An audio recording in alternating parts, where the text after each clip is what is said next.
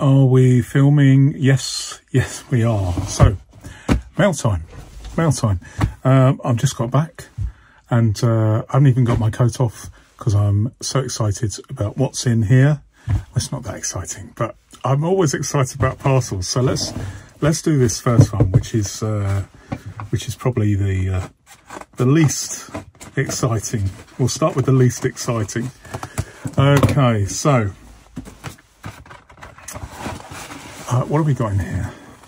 Okay, well, we have some more of these. I've now got I just needed to buy a few more of these because they're going to be in my test rig, and I'm a little bit worried that they'll go up in price. So basically Papermate fountain pens. I like these. I've had some experience of writing with these, and they are what you see. They are a cheap fountain pen with a cartridge. Don't use the cartridges, but I'm using this as a dropper pen for my test rig, my ink testing rig. So there we go. They are what they are, which is just a cheap around just over £1 fountain pen. So what have we got in here? I always end up opening them in the most obscure way, but let me show you what I've got in here. Okay, so I have some Pelican ink. Box looks like it's been sort of seen better days, but that's no big deal. 30 milliliters of Pelican Kingfisher Royal Blue ink to add to my collection. I've not tried any Pelican ink before, so I'm keen to find out. What else have we got here? Some, I don't know how you pronounce this. This is Jacques Herbin ink. They've been going a long time, haven't they? But I wanted I was interested in some kind of orange ink. So we have orange Indian or Indien. Not sure how you pronounce it, but again, 30 milliliters, made in France.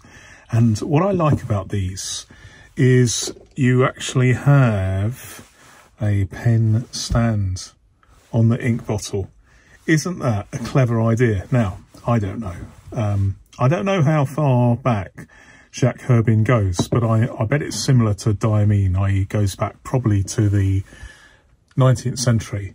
But I just think that this pen stand on the bottle of the ink is a wonderful thing.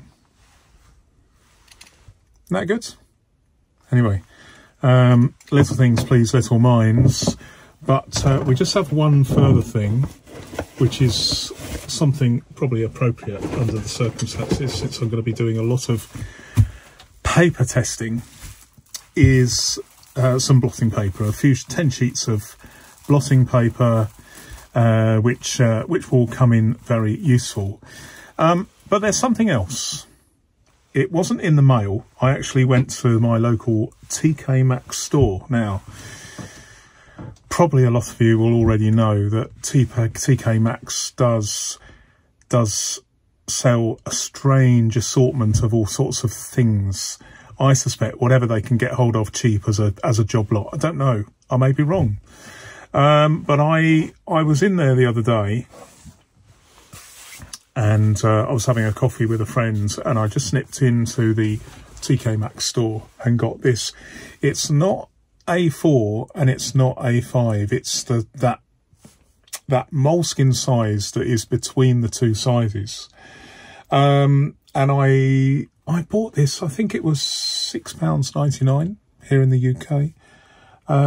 If you compare that to this Moleskine in the Moleskine store. I mean, it's a lot more than that. And I don't need it. I don't really need it, but it was just sitting there on the shelf, sort of beckoning me and enticing me to take it to the checkout desk, and I succumbed. Whether or not I'm going to use it in anger, I don't know. One thing I did notice though was there is some damage to the. I don't know whether you can see that, but there is definitely some waviness to the pages, as if there's been some moisture damage. You can probably see it there. There's definitely some waviness. So this is not for, I can't do anything with this, but I'm not really bothered about the fact that the paper is wavy. Interestingly, there is nowhere on here that tells me, at least in the book, what the GSM is on this. But this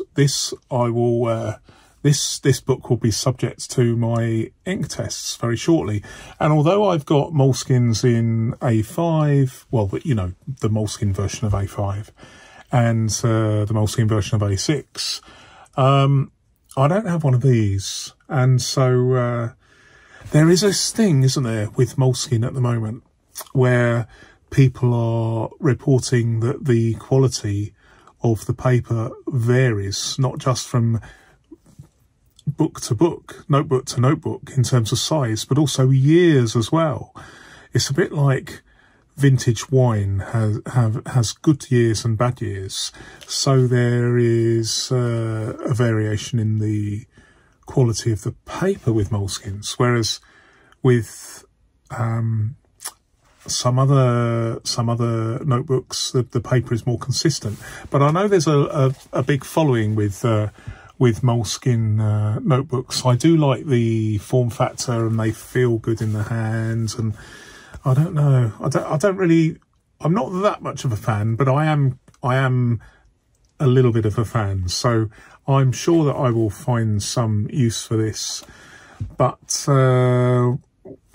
we'll do the pen test, and we'll do the ink test at some point in the future. Anyway, so a TK Maxx purchase. I might actually buy a few more because they had some interesting notebooks from other manufacturers. So I might pop in there now and again. But anyway, those are my new purchases for today. Thanks very much for watching. Until next time, goodbye.